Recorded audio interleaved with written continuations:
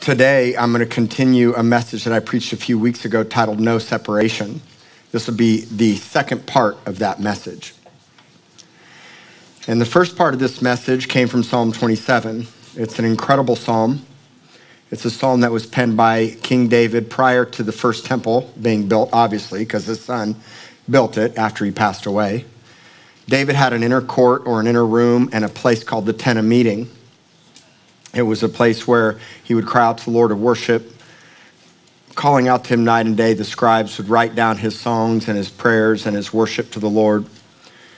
And David would pen Psalm 27 with this mindset and understanding that no matter what happens in his life, no matter who comes against him, no matter what difficulty or trial he was facing, God was always for him. That he had nothing to be afraid of. Even if an army were encamped around him, which war is imminent for a Christian. Now, the victory's already been had because of the cross, but the devil still tries to come against you to get you to believe lies and doubt and fall into fear and worry and revert back to your old ways. It's just what the devil tries to do. But God has sealed the deal. He sealed the deal by his cross and by his blood, and hence you are never condemned. You're always justified before him.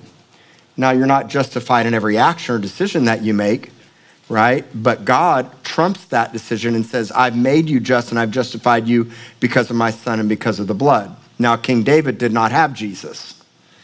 So he tapped into something part-time that we were meant to walk in full-time. Yeah. That's good. Same with Solomon. In fact, all the patriarchs. Right. They would have insights and understanding, but not have a full-time dwelling with it being inhabited by the Holy Spirit and being full-time free of guilt and shame because of the cross. Now we have that because of Jesus, and we have that because of the blood. And so David would say that the Lord is my light and my salvation. Why would we ever be afraid? The Lord's the stronghold of my life. Why would I ever worry? So that's my question to you. It's the question I've been asking a lot lately is what actually are you afraid of? What are you worried about? And is the Lord really the stronghold of your life?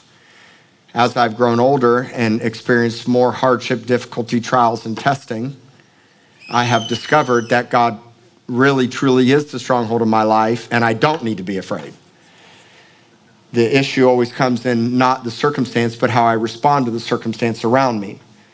So David would get some incredible revelation, and he'd say, look, it's difficult, it's hard, and an army's encamped around me, but they're actually going to be the ones that stumble and fall.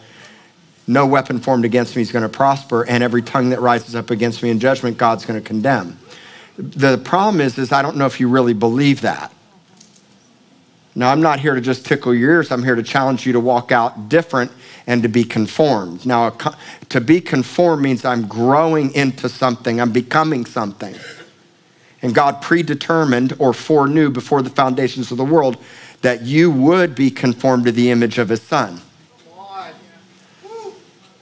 And so I'm going to give you the heartbeat of the essence of the gospel today, which should change a lot of things in your life.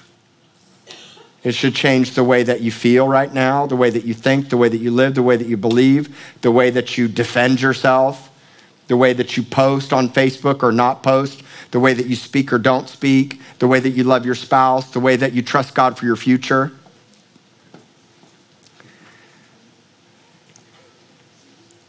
What God did for you and who you become should radically change your life and cause you to be engaged instead of disengaged. Now, some of you have been going to church maybe way too long, heard too many messages, maybe heard me preach a lot of times, and in a lot of ways, it's just like, oh, another message about lordship and identity and sonship. But I know what I know by the Spirit because I know what I feel and see as the shepherd of this house.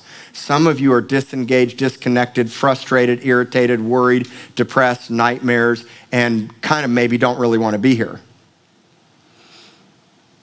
But God keeps pulling you here. And if God keeps pulling you here, I'm going to keep saying the same things. You are justified because of the blood. God is making you just. You are in the process of learning and growing and conforming, and we have grace and mercy and love you no matter how much you manifest. Not every church is going to be that way.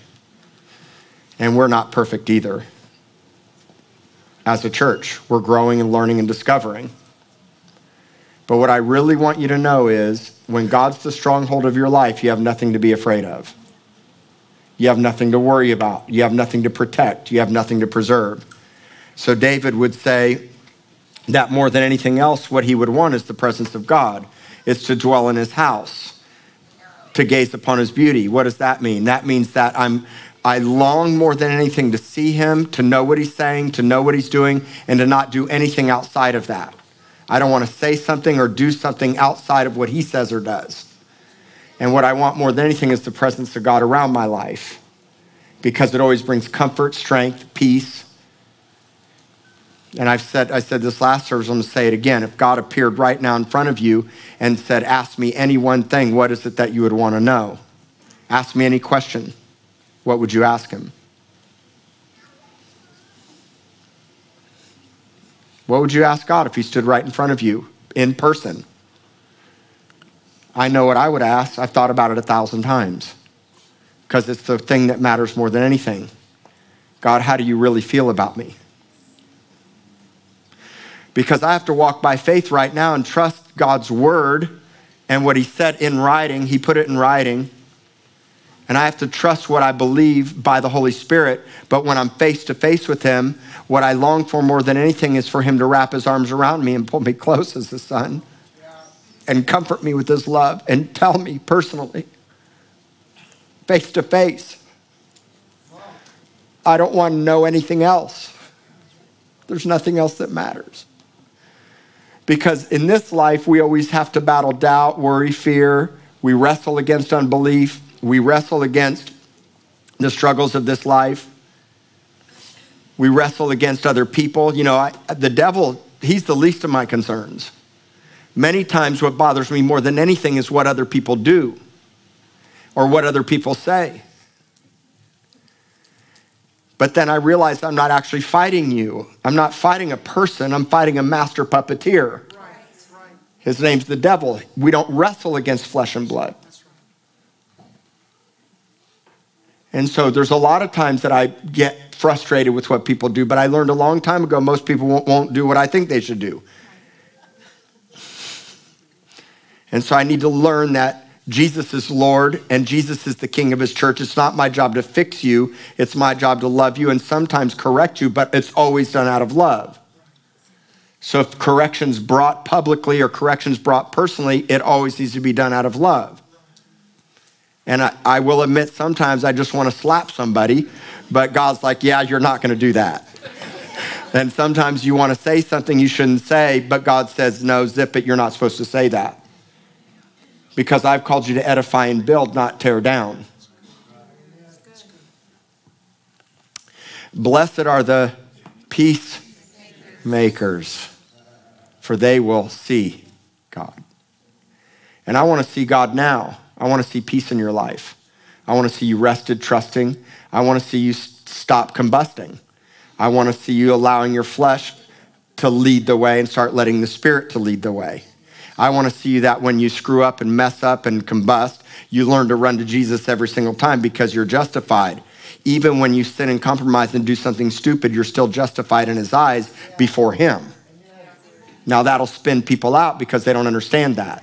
And they think, well, that's a license to sin. No, it's not. It's such perfect love that it brings you to a place where you truly understand, I'm so dead to that, I don't want it anymore because this is so much better. Yeah. Just try to go back to the way that it used to be. It doesn't work. It's not the same. It'll never be the same once you give your life to Jesus, ever. It may satisfy for a moment, but it's never going to be the way it was before. Because before I gave my life to Christ, I could have cared. I never, ever, ever had conviction. I never worried about getting busted, which is why I got busted. I was a dumb criminal. Driving down the road in a 1984 Oldsmobile Tornado with 8 ashtrays full of roaches, a big giant steal your face Grateful Dead sticker, and a big promote Greenpeace and Fatty Patrol sticker on my car. Big joint sticker, that's Fatty Patrol. Covered in tie-dyes and red wrestling shoes with a Mexican poncho on, I was a moving target.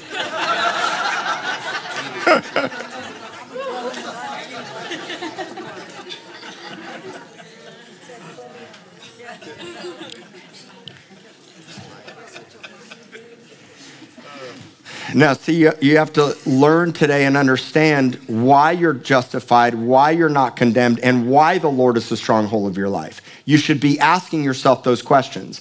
Why did God tell David, seek my face? And David responded, your face I will seek. And can you now full-time get in the face of God and always be in the face of God no matter what? Can you? Or do you allow lies and fear and orphan spirit and a lack of justification, fear, worry, condemnation, shame, depression, anxiety? All these lies come in to keep you separated from God. But there actually is no separation. It doesn't exist. This is a massive lie. And it's causing so many of you to not be true to who you're really called to be. See, the word justified is made righteous as you ought to be. Brought back to the original intent. That's why you have to be born again. And if you're not born again today, hit the big red reset button, surrender your life and stop being so stubborn. What are you waiting for? I don't want to stay the same. How could anybody want to stay the same? I don't want to be the guy I was yesterday. I don't want to love her the same as I loved her yesterday. I want to love her more. I want to be more like him than I was yesterday. But that requires repentance, which means to change the way you think. You've got to think different. So my job is to convince you to think different and for you to say yes and let the transformation happen. I can't transform you, but I can give you the truth and the word and feed you an incredible meal that says, if you'll just eat this, if you'll taste, you'll see that God is good. I only know God is good because of how many times I failed and had to overcome hardship. That every single time God carried me through. I never doubted and didn't believe that God was good, ever. Because he came to me as a loving father and rescued me out of my brokenness. So my whole life I believe that God is good. You need to believe and know that God is good too, and that will happen through overcoming and being more than a conqueror through every trial. And when you get born again, you get God's perfect love. You get the love that's better than your mom and dad gave you when you were a baby. You get to be loved right.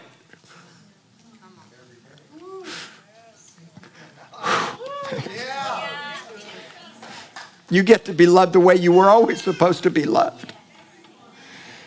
Because in your best day, in my best day, I can't even give to my kids the way that God gives to them. My love pales in comparison to his love. So you get perfect love. And then you realize, or once you learn, nothing can separate you. And Paul's going to give you, I'm going to give you, but Paul gave you 17 things that could come against your life to try to separate you from God's love. And it's 17 things that encompass everything that today, I guarantee you, every one of us is walking in. But what we do with it is the issue. Life, death, nakedness, peril, war, the sword, martyrdom. David wrote Psalm 27 when an incredible war of an army and adversity and hardship was encamped against him. And he said, my answer lies in his presence. My answer lies in his face. My answer lies in the fact that the Lord is my light and my salvation. He's the stronghold. So I have a stronghold now inside of me. I have a better strong man. You have a better strong man than any demon could ever be. You have the strongest of the strongest man.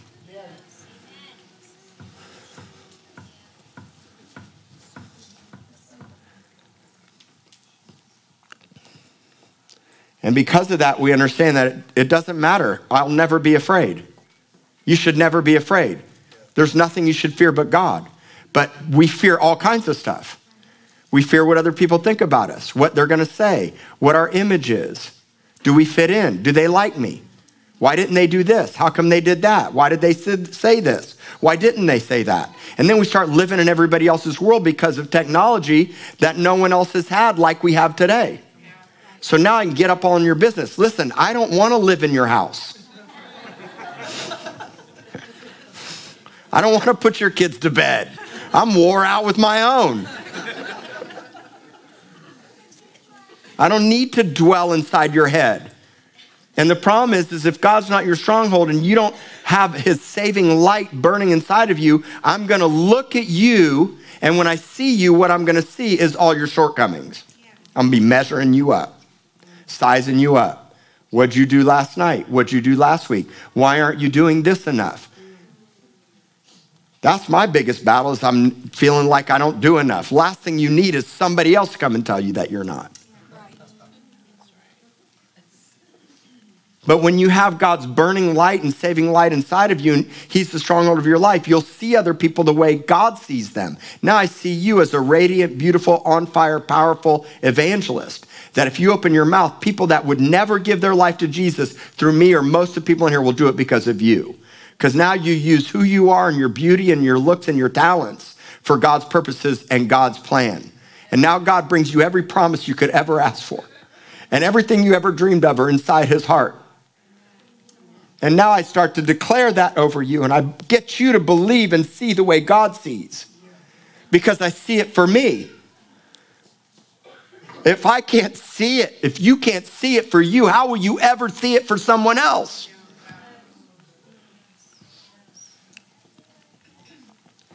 So we're going to continue on with the fact that there's no separation. And we're going to start it out with Romans chapter 8, verse 31. What then shall we say to these things? If God is for us, who can be against us? Another way to say it is, what is our response? How should we respond? What is our response? What's your response right now? My response is always thankful when it's painful, because I've been through enough pain that I realize the best thing I can do. At some point, you just kind of realize, man, oh, it's the devil again, the lies of the enemy. I'm getting my hands, so I'm going to thank God. I'm going to thank God in every situation. I'm going to give thanks in everything. So you sinned, you struggled, you did something stupid, get your hands up and thank God, not for it, but in it. Because the only way out of it is through praise and thanks. But yet we come in as worship time, man. It's like, man, Nathan's playing too long on the guitar, worship's too long. You know what? It could be 10 times longer for me if I had my way. I never want to get out. I love to worship. I love to linger. I love to sit in his presence. Come this Wednesday. This Wednesday is going to be a night of worship. It's going to rock your world.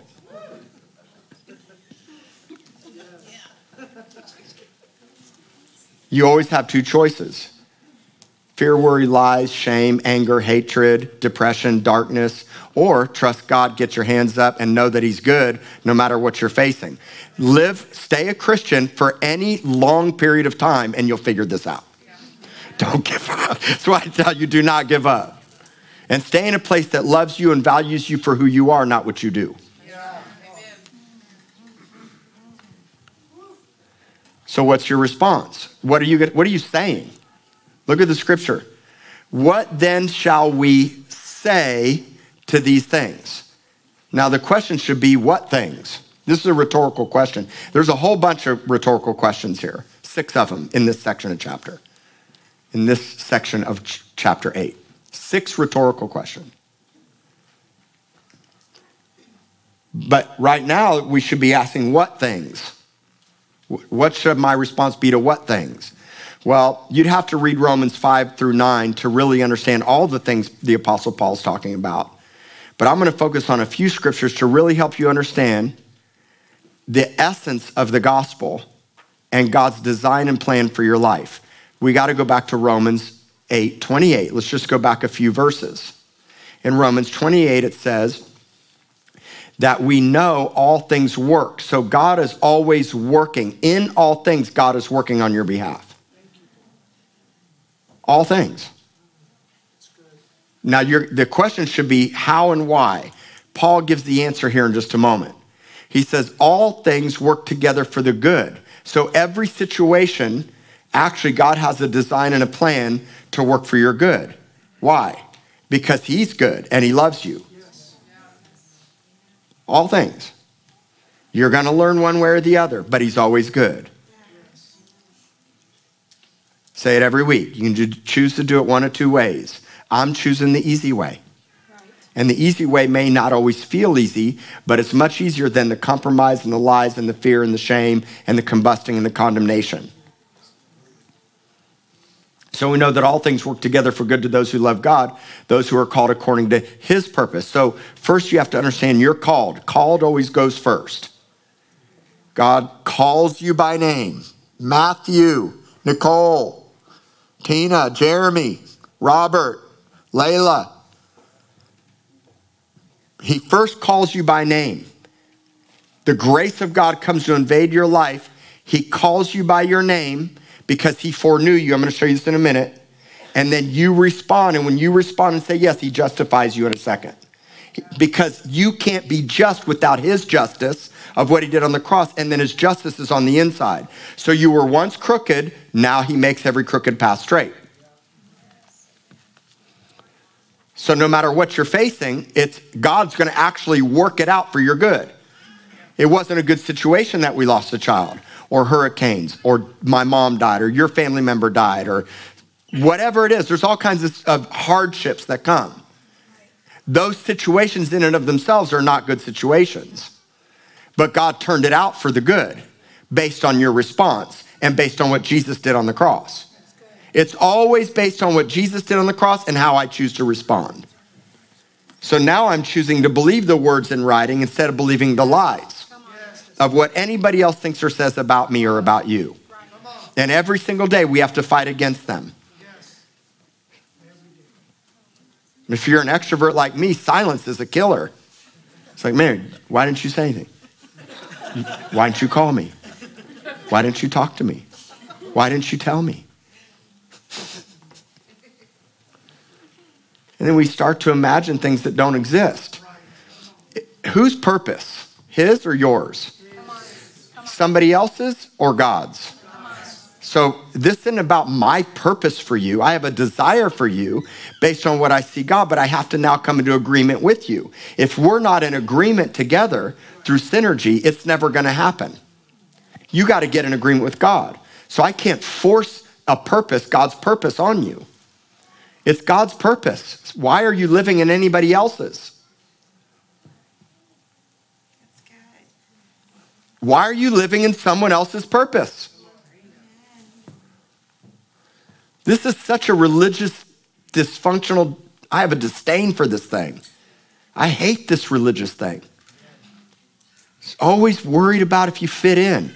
I don't have to fit in. I'm a son of the King. I'm probably not gonna fit in. That's a better thing. So where did the fit in thing come?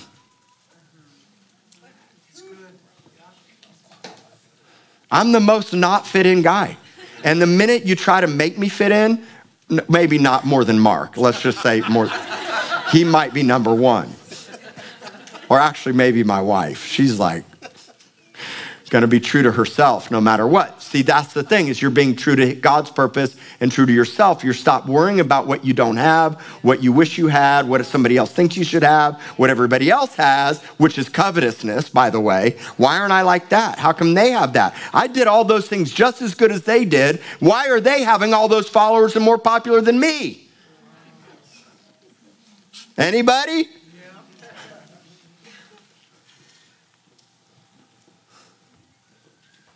It's his purpose. So you need to understand that all things are going to work together for your good. Everything works together for your good. Because he's dad. And dad knows what's best.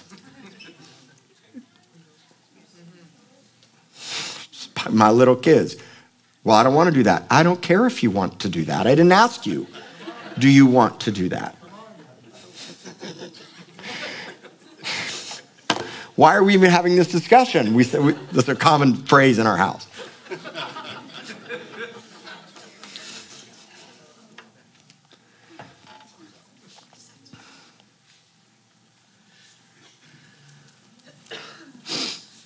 So everything's working together because you're called for a purpose. Verse 29, for whom he foreknew. Now watch this path. I'm just going to sum it up. I'm not going to break it all down. I'm just going to show you a path from start to finish. Foreknew, glorified. The better word than predestined is predetermined. God predetermined that you would become something. He foreknew before the foundations of the world that you would be sitting here at this moment right now hearing my voice. And God knows that he has a plan and a purpose. So first he called you. Well, the first thing is he predetermined you to conform to an image of his son. So what does God want more than anything? That you look and sound and act and talk and speak and love like Jesus does. So he's got a plan. He foreknew you're going to be like Jesus. If you say yes, if you said yes, I would imagine most of you did or you wouldn't be here. If you said yes, God knew that he was going to conform you to the image of his son. Now, conforming takes time. Some of you are on the long path. Like, holy cow, you're so stubborn. It takes some of y'all a little bit longer, but thank God he was super patient with me because it took me a long time. And I'm still a work in progress. I'm still being conformed. And so, verse 30, moreover, whom he predestined, these he also called. Whom he called, these he also justified. And whom he justified, he also glorified. God made a decision. He foreknew. He called you. Then he justified you. And then he glorifies you. What does it mean to be glorified? To me, the best way that I could describe glorified is when David said in Psalm 27, one thing I desire is to dwell in the house of the Lord. It means that my house, my life is now the house of the Lord, and I act, love, think, speak, walk, talk the way he does. Now that may be too super spiritual for some, but I don't care. It doesn't mean I use weird religious lingo all the time, and I'm so heavenly good, I'm no earthly good. What it means is now I'm walking in the essence and the presence and the character and the nature of Christ. This is the design and the plan. Now I'm spirit-led, so when I walk in the spirit, I won't fulfill the desires of the flesh, which are still there, even though I'm dead to it. It's dead. It's a stupid thing. It's futile. It's already dead. Even if I give it something or feed it something in a moment of frustration or desire for pleasure, it's still dead and I'm still justified before God. Don't let religion steal this gospel lie out of you. I'm sorry, gospel truth out of you. It's gospel truth. Yeah, you're going to have moments, you're going to cry, you're going to have hardships. Sometimes you're going to feel overwhelmed. Come here, let me give you a big hug. Let me pray for you. Let me love you. Let me remind you who you are and who you're not. Let me remind you the words in writing. Let me remind you by faith, by the Spirit. Let some power come into your life. Feel God's presence. Get your hands up. It's a Holy Ghost stick up. Don't come in here downcast, sitting around sidetracked on your phone. You got your phone 22 hours of the day. Except when you're sleeping, and even then some of you got it on by your head. And you come into worship, it's like, oh, phone, food, this, that, distracted from the main thing. Can't even tarry an hour a day in God's presence. What matters the most? What you value the most is what you get the most of.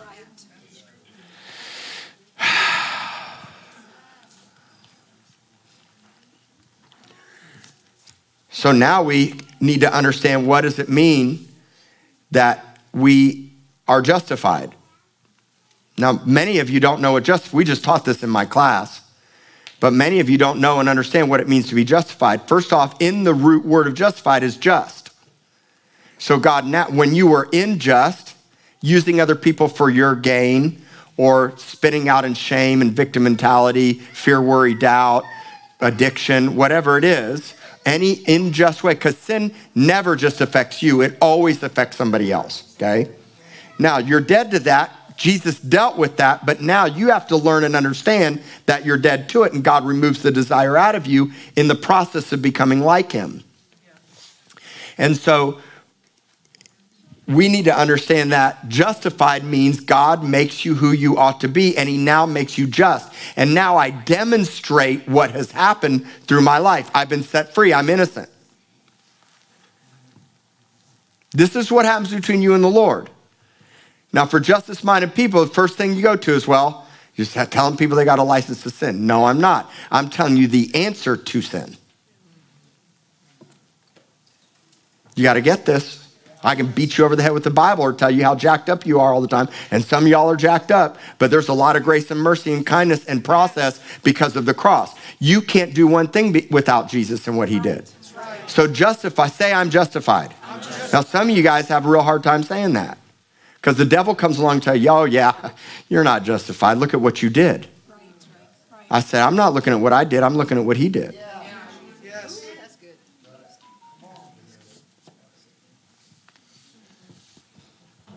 Let me solidify this for you a little bit more. Romans chapter 5, verse 9.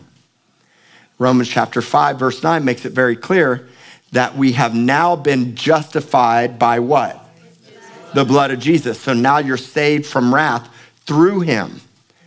Verse 10, for if while we were God's enemies, we were reconciled to him through the death of his son, we were all once an enemy of God. I never thought to myself, I hate God, but the actions of my life showed that I was an enemy of God. You see that? Every one of us was once an enemy of God. Don't think you were ever that good that you weren't an enemy of God. Now, some were worse than you, but all of us at one time were an enemy of God. So now we're reconciled. How? Through the death of his son. And now even much more having been reconciled, you're saved through his life. Salvation is then, today, tomorrow. It's an ongoing process. You are an ongoing process. Yes. Just get in the process and stop getting out. Right. And when the Holy Spirit speaks to you, you've got to learn to be obedient or you're going to stay in this cycle repeatedly. I counsel people all the time, same cycle. You got broken pickers. Yep. Your picker's broken. Picking wrong guys and girls repeatedly. Same cycle.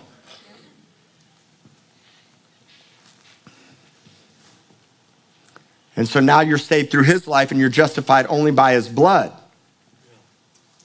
You're justified by his blood. So let's go back to verse 31, Romans 8:31. What is your response to these things?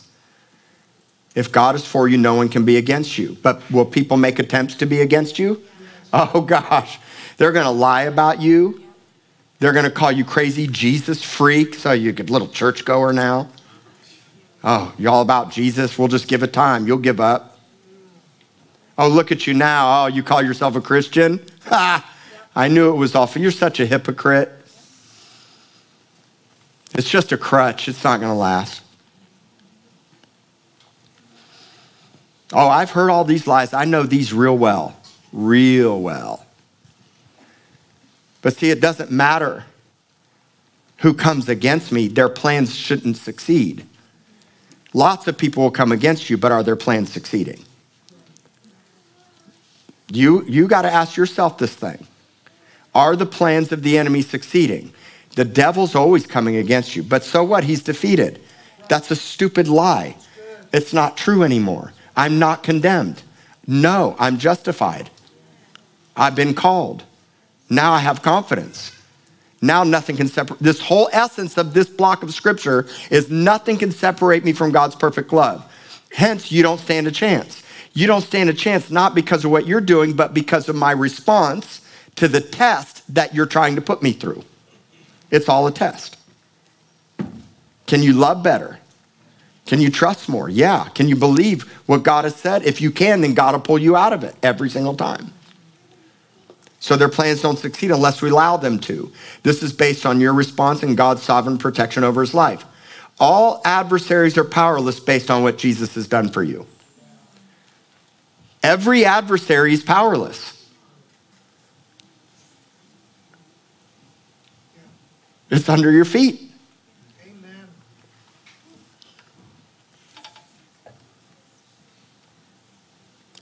Verse 32, Romans 8:32. This is another rhetorical question. Why wouldn't God freely give us all things based on what Jesus did for us? And better yet, what Jesus did, what God did for Jesus, and better yet, what Jesus did for you. So look at the scripture. He didn't even spare his own son, but delivered him up for all of us, all y'all, and he shall not, how shall he not with him also freely give you all things? Rhetorical question. You're freely given all things.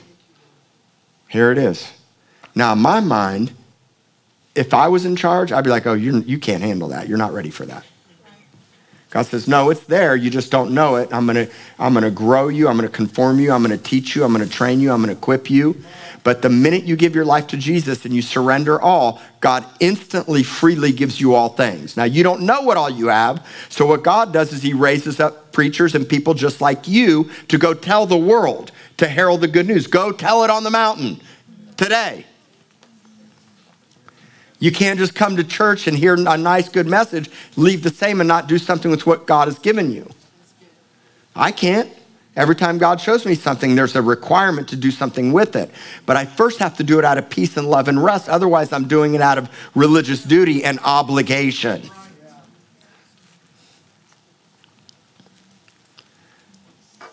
So why wouldn't God freely give us all things if he didn't spare his only son? Jesus is the answer. It's because of Jesus. It's only because of him.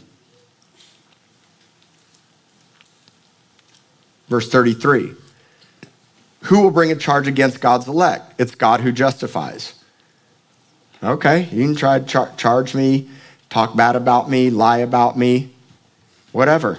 It doesn't matter. God, you can bring a charge all day long. People will bring a charge. This is a good legal term. But guess what? I have a Supreme Court king, judge, that overrides every created thing. He's immortal. He doesn't die. And so now, because of that, you bring a charge. Now, I want you to notice the process here. Who can bring a charge? It's God who justifies. Next verse. Who is it that condemns? It's Christ who died, and furthermore also has risen, who is even at the right hand of God, making intercession for you. So now, not only did he die, not only am I justified because of the blood, now you can't even bring a charge against me. What happens?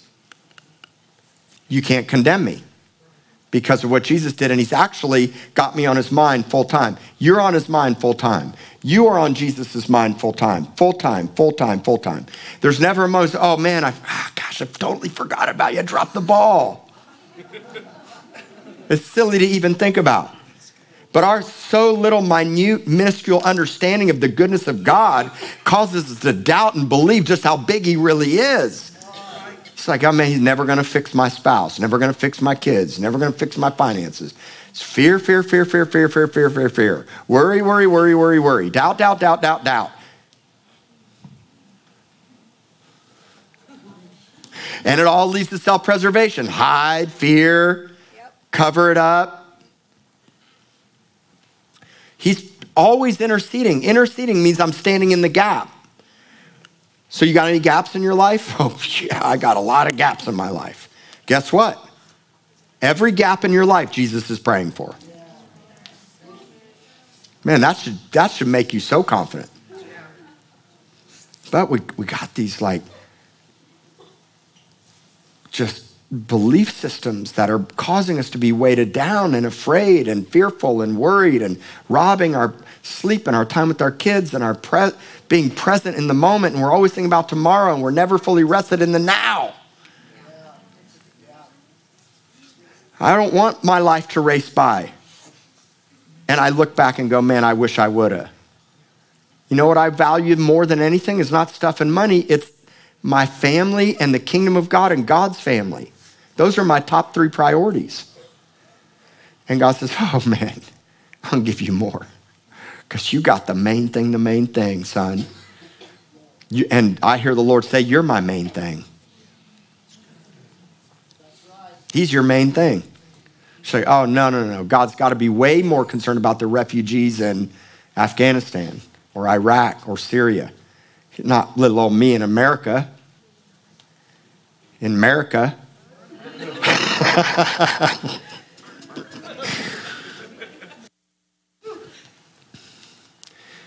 I'm going to segue real quick to say this. Y'all better be prepared for what's coming. I taught a message earlier this year about the wisdom of preparation. I'd go back and listen to it all. Mentally, physically, spiritually, be prepared in the natural, but more importantly, be prepared in the spirit. And don't walk in fear about what's coming down the line. Some of you are way more concerned about Joe Biden than Jesus Christ. You know more about what the president's doing than what Jesus is doing. Come on. Come on. Come on. I kind of don't care anymore because I'm not of this world. We're more concerned about the news and what's happening around the world and the new COVID variant. Oh gosh, here we go again. I'm like, been there, done that. I'm going to walk even stronger this time, and they'll have to arrest me if they think I'm shutting down, ever.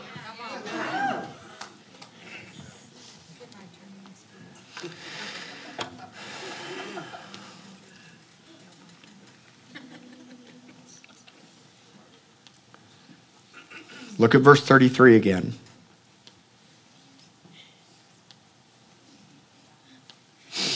Who will bring a charge against God's elect? It's God who justifies. Verse 34. Who is he who condemns? It's Christ who died and furthermore is also risen. So he's alive. He's praying. He's standing on your behalf. Verse 35. So what's going to separate you from the love of God? Another rhetorical question.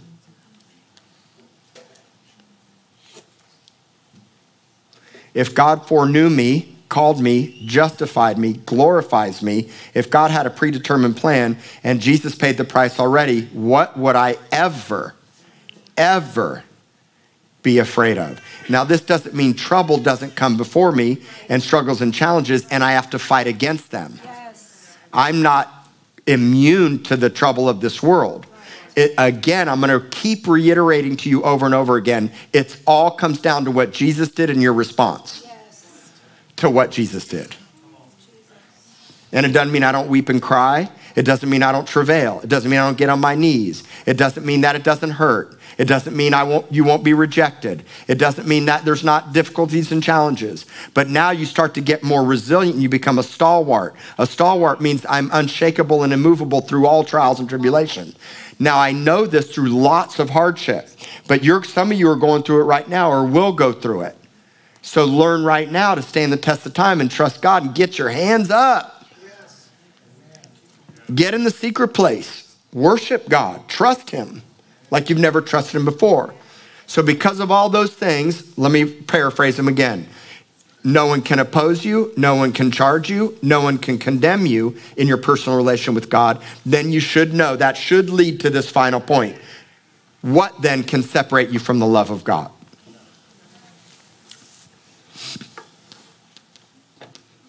Now there's 7 things listed here. There'll be 10 more in a few scriptures from now, 17 things. These are 17 things that we're probably all going to go through or have gone through at some point.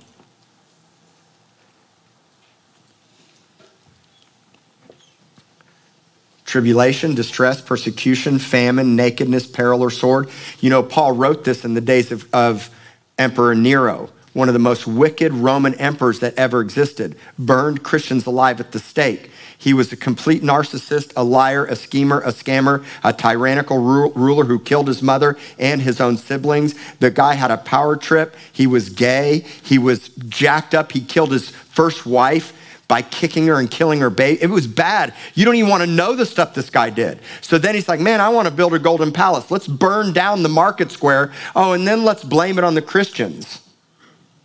And then we'll burn them alive at the stake or we'll cut their head off. That's when this was written. Actually, it was written 6 years before. This is about AD 40, AD 58, 59, and AD 65. You can research this. Emperor Nero, you had the fire, and then he kills Christians at the stake. And then God steps in, and Emperor Nero commits suicide. And where are all those martyrs now?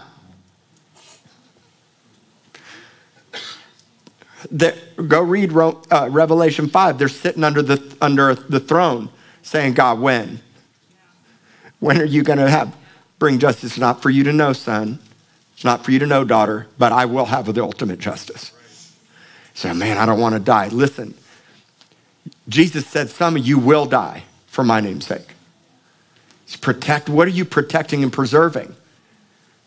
I just want to see the goodness of the Lord in the land of the living, so I'm not going to lose heart. Psalm 27, verse 14, unless I had believed, I would have lost heart.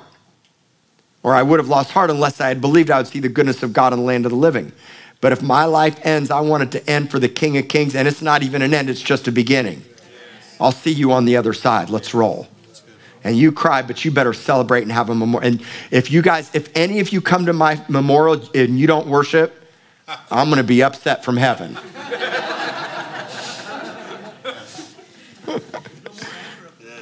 Oh, there won't be anger there. I guess I can't be angry in heaven. You know what I'll be doing? I'll be interceding, saying, get him, God, get him. Right there. See that one? Sitting down in their seat with that gloomy look. Get that one, God. I'm almost done. I want you to really see that because of God's design and plan and the gospel of the cross, this is such a gospel message. This is good news in a world of horrible news, in a world of even bad decisions that you've made. While you were an enemy of God, he came and pulled you out and rescued you. Did he stop? Is he ever stopping? He's always interceding and seated at the right hand of God. The Lord said to my Lord, have a seat. Prop your feet up while I make your enemies a footstool. And we're all flipped out and spun out and divided and complaining and gossiping and angry and frustrated. It's not the life God's called us to live. And I understand it's tough. I wrestle with sickness. You all know that. I've been through massive adversity. Every night I go to bed contemplating this church and all the stuff that God's doing and my leaders and the people. And if I'm not careful, it'll spin me out with worry and fear and stress and doubt and anxiety. I can only do what I do because of the cross. You can only do what you do because of what Jesus did.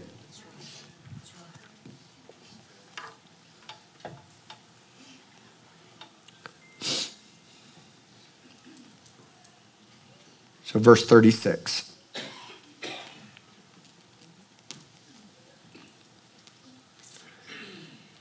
Well, 35 again. What can separate? Tribulation, distress, persecution, famine, nakedness, peril, the sword. Verse 36, as it's written, for your sake we're killed all day long. We're accounted as sheep for the slaughter. To understand this, you've got to understand 2 Corinthians 4:11. 2 Corinthians 4:11, for we who live are always delivered to death for Jesus' sake. It's for Jesus' sake that you're delivered to death. That the life of Jesus also may be manifested in your mortal flesh. You're mortal, he's immortal.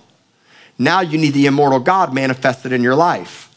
So it's time to die. It's time to move to where it's not about you and your life and your purpose and plan, but his purpose and plan, and now you're in agreement with him. All of us are going to be lied about and delivered to death. It doesn't matter who can charge you, who can come against you. In verse 38,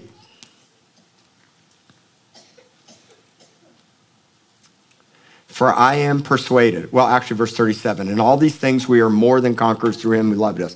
What does it mean to be more than a conqueror? It means I didn't just overcome something, I crushed it. Yes. Because Jesus crushed it. Now I have the love of God. I didn't just overcome financial hardship or poverty, or I didn't just overcome addiction. I mean, people can do that through behavior modification. But now I smashed it once and for all. It's dead, it's done, it's gone for. I'm beyond a conqueror because of Jesus. Now I have the love of God, and I did it his way, not my way.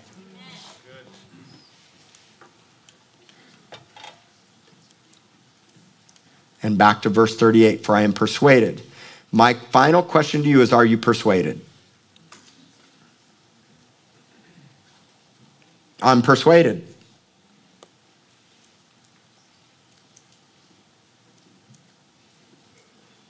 I'm once and for all persuaded that neither death or life, angels, principalities or powers, things present, or here's a really big one, things to come. Yeah. Nothing, no height, no depth. And I really like this, no other created thing. Because God has created everything. So why would the created think it could ever trump the uncreated? Why would a mortal thing ever be able to defeat an immortal God that's in you? What in the world's happening? If we don't get the true essence of the gospel message in our hearts and lives going forward, and realize that nothing can separate you from the love of God, which is in Christ Jesus our Lord, then you're going to be moved and shaken consistently. You're going to face trouble and hardship, but Jesus is your hope and your strength. You have the cross. You're going to face things that are hard and dangerous, but our security in God is absolute. It's absolute. And I'll leave you with Psalm 118, verse 6.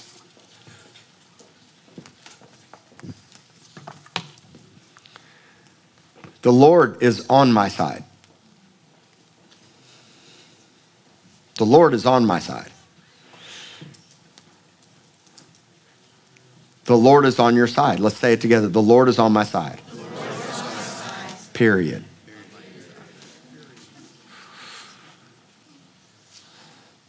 The devil's messed with the wrong person.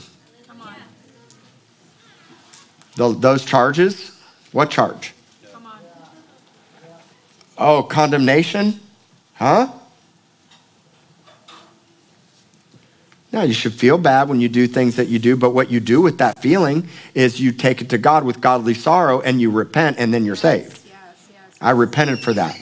I hate that thing that I did. I hate it, but I repented and now I'm saved from it because I'm not condemned. So go ahead, devil, and try to charge me with something that's already been covered under the blood. It's not going to work. When you get this, you will walk in complete freedom for the rest of your life. Whew. Nothing can separate you. Oh, man, if you knew, Pastor, I was doing, I probably know. I don't really want to know, but man.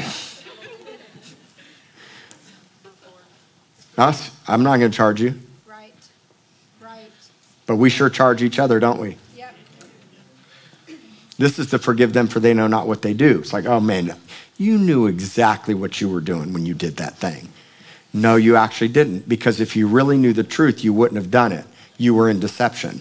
The faster you can acknowledge your deception is the faster that you'll be free. It doesn't give you a pass for what you did. It just helps you to forgive yourself quicker. Come on. Wrote that 1.5 years ago in my encounter. The Lord is on my side. The Lord is on your side. He's always thinking about you. He's always thinking about your finances. He knows what you can handle. He knows exactly what he wants for you. We just got to get with his plan and program and do it his way, not our way. One more time, say, the Lord's on my side.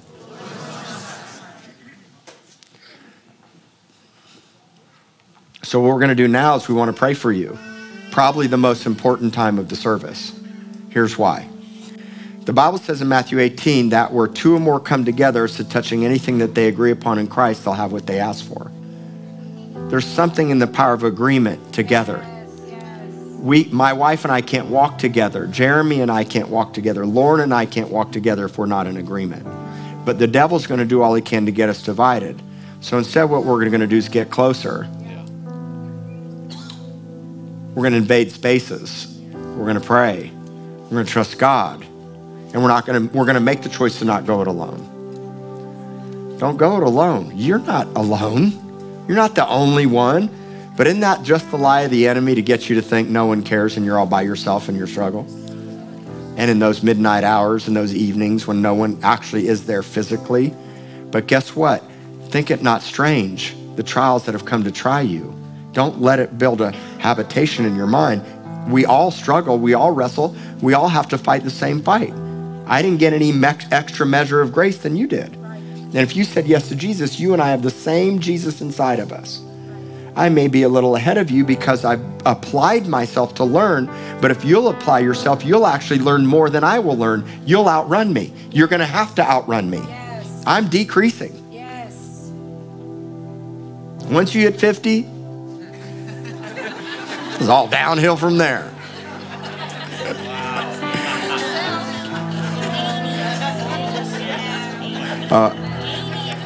That was all good preaching until I said that. Man, it all went downhill, didn't it?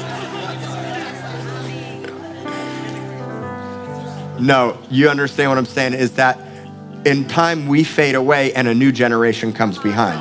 I'm not decreasing my abilities and my capacities. Maybe in some areas I am. I'm not as strong as I once was, but I'm as good once as I ever was. But what I'm saying is that some of y'all your kids are gonna outrun you.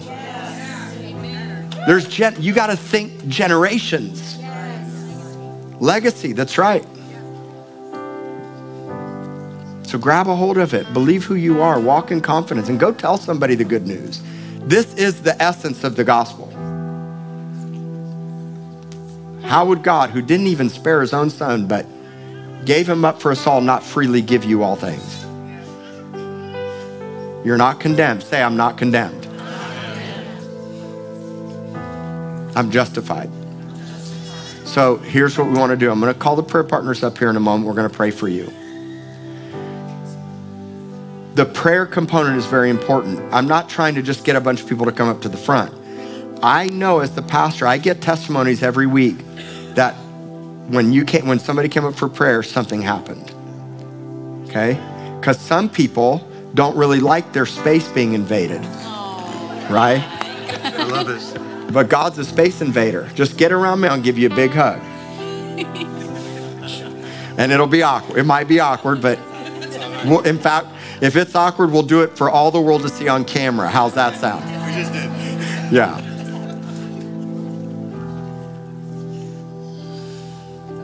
So I love you. If you're hurting today, you're sick, we believe in the supernatural. The presence of God's here. We're not shrinking back. If you got pain, if you've been struggling in your head, spinning out, worried, divided, marriage problems, feeling separated from God, there is no separation. Yes. There is no separation. There is no separation. There is no separation. The word of God is on your mouth and your lips and in your heart.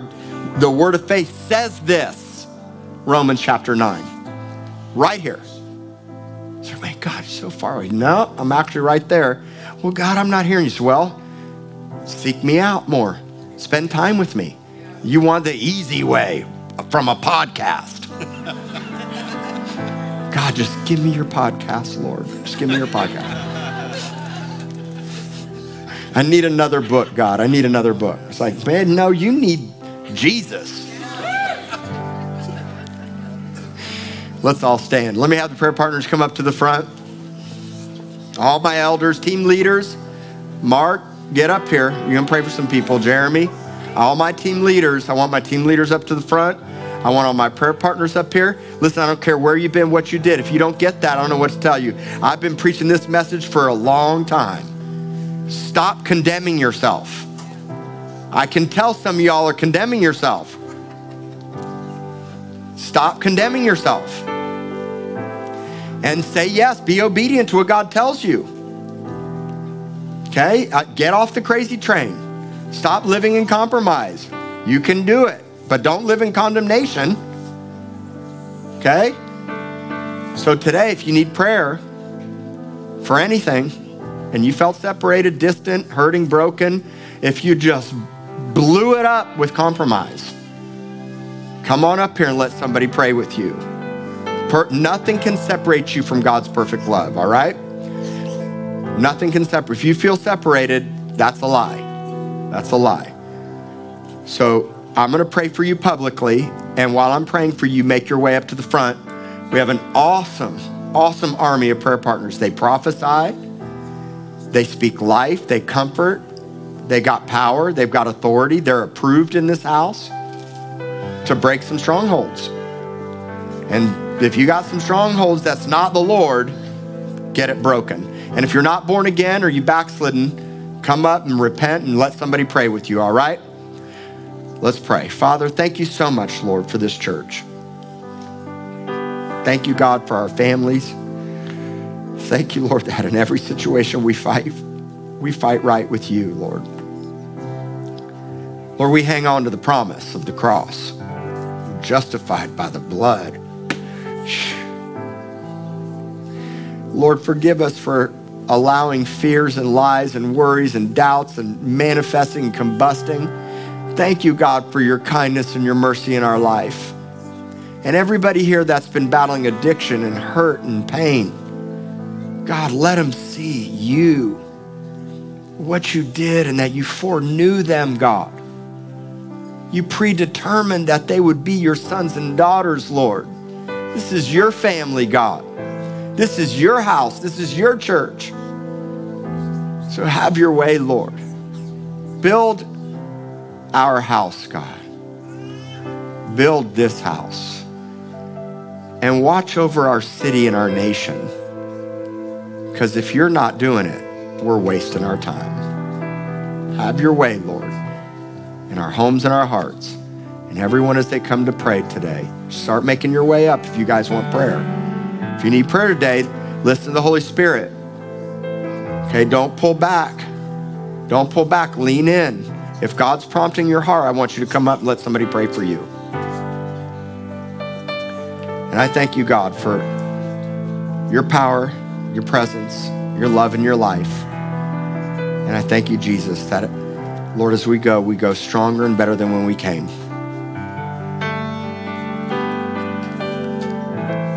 Stronger and better than when you walked in today.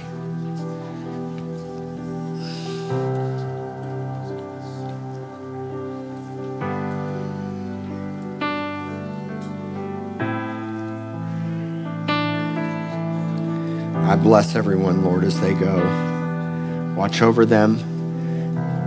May your face shine upon them. Hedge them in and keep them in the shadow of your wing. In the night seasons and the hard times, Lord, may they never forget what you've done and who they are in you. In Jesus' name.